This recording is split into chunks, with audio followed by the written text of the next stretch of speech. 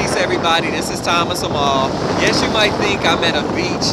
Yes, you might think that I'm in an island and you're sitting there saying, what the hell is he doing in this weather at a beach in a suit? Well, actually, I'm in Chicago.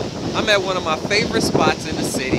And guess what? I have the opportunity to do it because I'm with a company that affords me the ability to do it. Freedom. Freedom is something that we have here. Freedom. Freedom.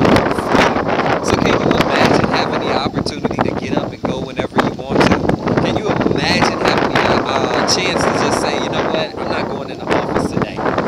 And your office is your bedroom. Can you imagine the opportunity to be able to just work a couple of hours a day and benefit greatly from it financially, on the personal development side, gaining friendships of all walks of life, learning just so many new things that you probably have never come in contact with before?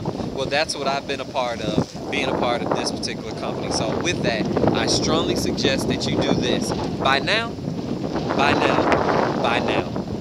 I've sent you more than enough information. You've heard more than enough from me to where you should understand that, like we say, by now, you know what Empower Network is about.